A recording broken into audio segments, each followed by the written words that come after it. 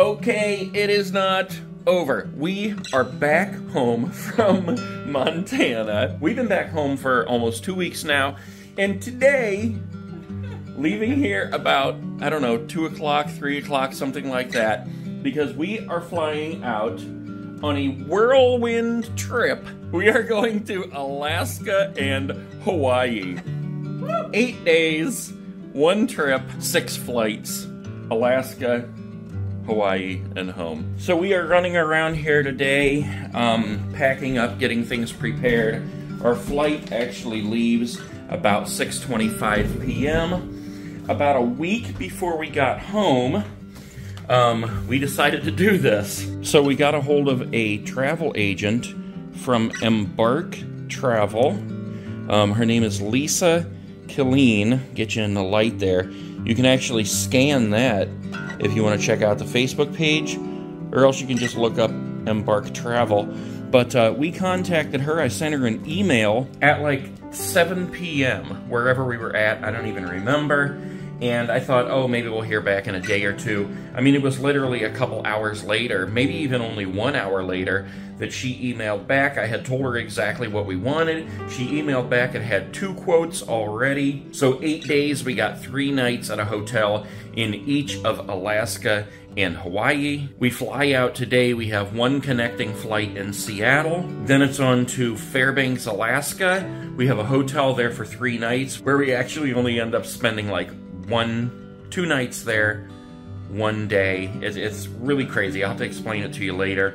Then we're back on the flight back to Seattle and out to Honolulu, and then it's Honolulu to Seattle and back to Cleveland. Lisa was awesome in getting us this package. She emailed us all the information, and then she also sent us a physical copy of it. And then, of course, all the information that we need for our trips, when to check in, just anything that we would need to know. So if you're going to go on any kind of a trip at all, I highly recommend Embark. I mean, she was on it, and it was done within like 12 or 13 hours, the whole thing.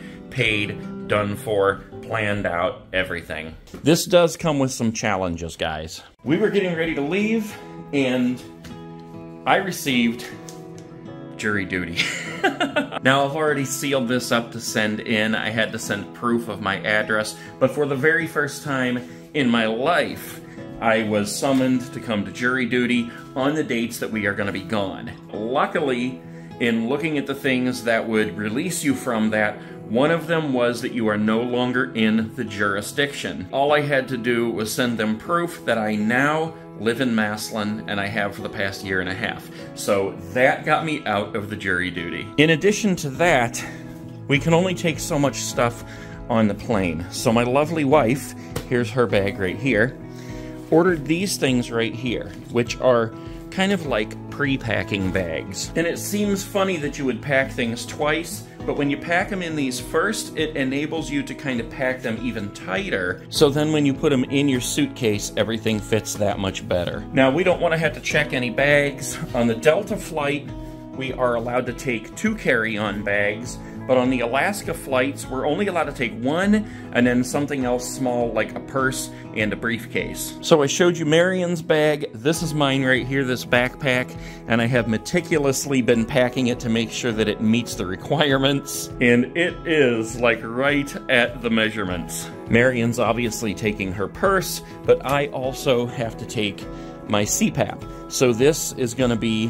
what would be the briefcase, I guess, for me. I also have a couple of nose sprays that I use every night to clear up my nose before I put this thing on, so I'm hoping they don't take those at the airport. Other than that, everything else should be perfectly fine. We need to get some toothpaste for travel, because what we have is 6 ounces, and I think the rule is you can't have anything over 4 ounces when it comes to like liquid and stuff like that. All right, we are ready to roll. Little lady here is decked out to the max for the winter weather. What is the temperature going to be when we arrive? Fairbanks, Alaska, 22 degrees. 22 degrees, what the heck? So, in a twist of events, I'm wearing sweatpants. All right, we are ready to roll out. It's only a little bit after 2 right now, but we're going to get there early.